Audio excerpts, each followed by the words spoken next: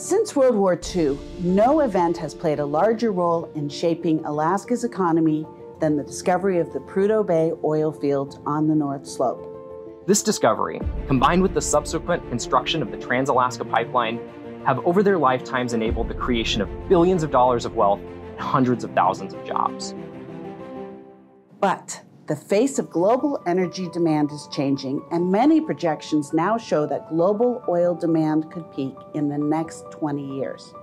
To understand the impact the energy transition might have on the Alaska economy, we first have to understand the fundamentals of how regional economies grow in general.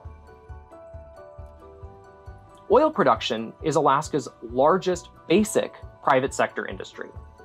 Basic industries in the field of economics refer to goods and services that are exported to markets outside Alaska, and in turn, they bring new money into Alaska.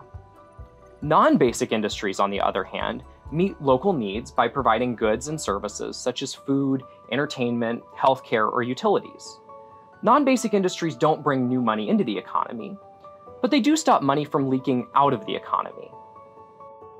You may have heard that Alaska's economy is like a three-legged stool. That's because 1/3 of all basic industry activity comes from oil production.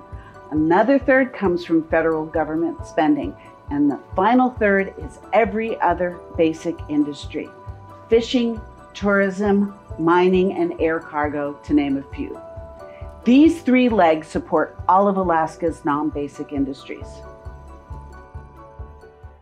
One reason that oil has been such an important economic driver is the sizable tax and royalty contributions it makes to state and local governments.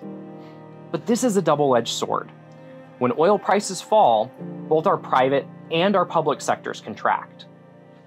So if the energy transition is threatening one leg of Alaska's economy, what role can public policy play in stabilizing our economic stool? First, we can diversify our state's sources of revenue to make us less dependent on volatile commodity prices. We've taken one important step in this direction by utilizing the earnings from the Permanent Fund, but there are other steps we can take as well. But more broadly, both our basic and our non-basic industries benefit from access to low-cost energy, high-quality infrastructure, a healthy, educated, and skilled workforce, and safe and vibrant communities. For more information about Alaska's energy issues and trends, access the full Alaska's Changing Arctic report at this link.